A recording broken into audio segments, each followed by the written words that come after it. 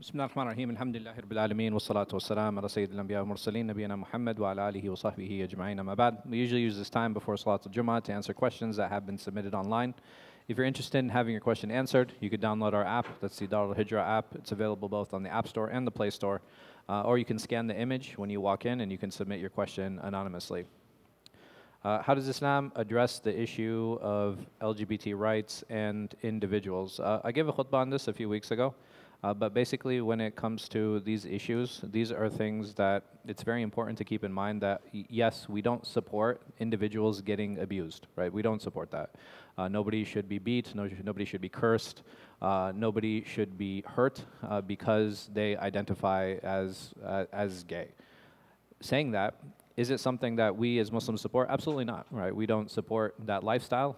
We don't support advocating for it the same way that we don't support advocating for alcohol, the same way that we don't support advocating for lying or cheating or taking advantage of others.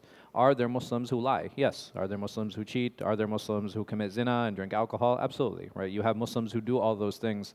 The problem is between them and Allah, and they have to deal with that and they have to work on that. But the moment somebody comes into a public space, or they come into a masjid, or they come in even on the public sphere and start making announcements, or people start speaking publicly saying that this is okay and this is something that we advocate for, then we will respond. Because this is not part of the religion, this is not part of Islam, and this is not something that we will ever support. The other question is, okay, well, what about politically? You have some organizations that might ally with some of these organizations. So the question then comes is, okay, well, what is the benefit in those alliances? And that's something that needs to be explored.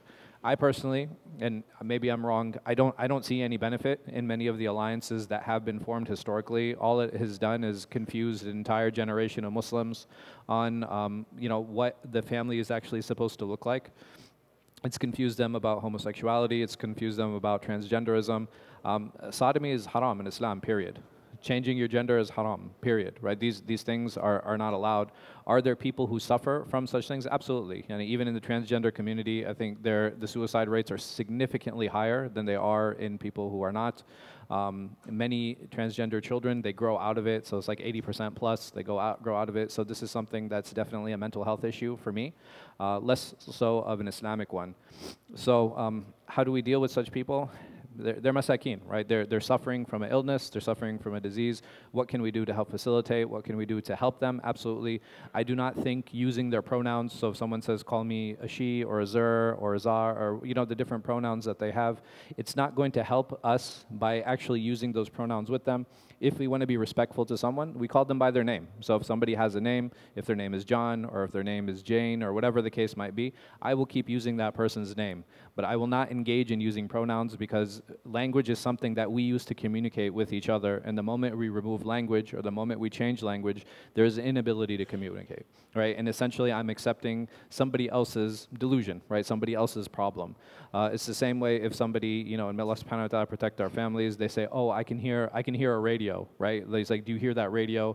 Or, hey, do you see that person watching me? And there's no radio, there's no person watching that person. And I tell that person, yes, I do, I see that. I haven't helped that person. And it's the same thing here. So a person who suffers from gender dysphoria, a person who suffers from this transgenderism, the moment I start acknowledging what they're going through, and then the moment I start validating, I have not helped them. I promise you. I have not helped them at all. If anything, I've only made things worse for them.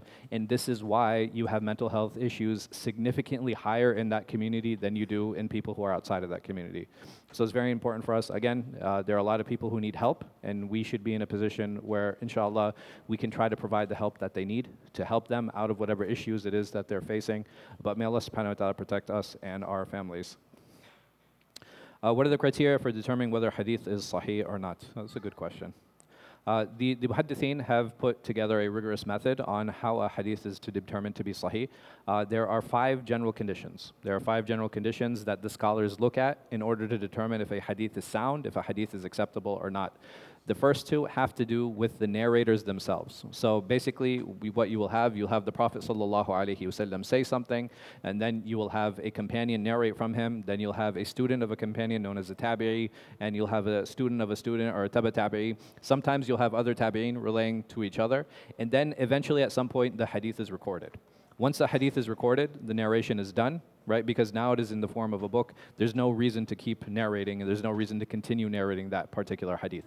So what happens is you look at every level of that chain, you look at every level of that narration, and you look at every single narrator and you determine, is this narrator adil and is he dabit? Is this narrator, is he trustworthy? Is he honest? And is he precise? Meaning somebody can be trustworthy, honest, precise. I trust what they're saying. I will listen to them. I know that what they're saying is they're being honest in what they're saying. But if somebody forgets a lot, can I trust what they say? Right? And then this is some of the conditions that the muhaddithin put forward, that not only does he need to be honest and trustworthy, he needs to be very precise in what he's recording, and he needs to have good memory. The third condition is ittisal sanad. So ittisal sanad meaning that did every single narrator meet each other? So a person can be upright, a person can be honest, a person can be precise, but if he never met the narrator that came after him, then this is something that's called inqita, it's called a break in the chain, and this would be a reason for the hadith to be rejected. So far we have three conditions. One, if the narrator is dishonest, hadith are rejected. If the narrator has weak memory, then the hadith is investigated, right? Because memory is not the same as dishonesty. If the hadith, the chain is connected, then we continue researching. These are the three foundational steps. The two additional steps is adam al-shudud wa adam illa.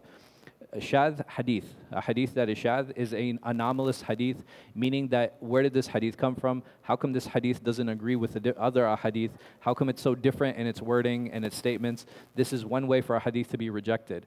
So even if a hadith has these first three conditions, right? When I look at it, it's like, okay, this person is trustworthy and they're honest. This person is trustworthy and honest. All of these people met. But the wording of this hadith is strange, right? There's something that's going on here. How come this is the only time and the only place that I find this hadith, and it's so contradictory to a different hadith? This is called shudud, and this is a reason for a hadith to be rejected. And the last one, and this is probably the backbone of the science of hadith, is adam illa. A illa is a hidden discrepancy. Illa is something that you will look for. If I, as a superficial researcher, came and I was like, okay, well, all of these narrators, they look good, and this chain looks connected, I will say superficially, oh, this hadith is sahih. And the scholars of ilal, what they'll do is be like, no, actually these two people, they never met. Or they'll be like, yes, all of these people are that, and these people did meet, but he made a mistake in his narration. There was wahm. He rakib al-hadith like isnad ba'du ba'd, meaning that he's so used to narrating certain types of narrators that he connected this chain with this matan, right, with this wording of the Prophet ﷺ.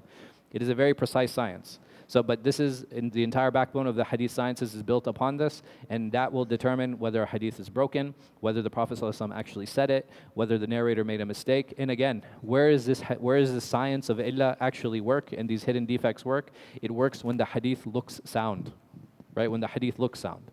So you have a number of scholars that have worked in this field. Most famously, Imam ad-Darqutni. He has the longest works in ilal. It's called ilal.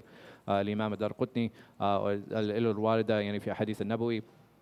This is something that he wrote. He was a 4th century scholar, rahimahullah ta'ala. And other scholars of ilal, very famously, Imam Bukhari, Imam Ahmad, and other than them. Wallahu a'lam wa sallallahu ala khayri khalqin nabina Muhammad wa ala alihi wa sahbihi wa sallam.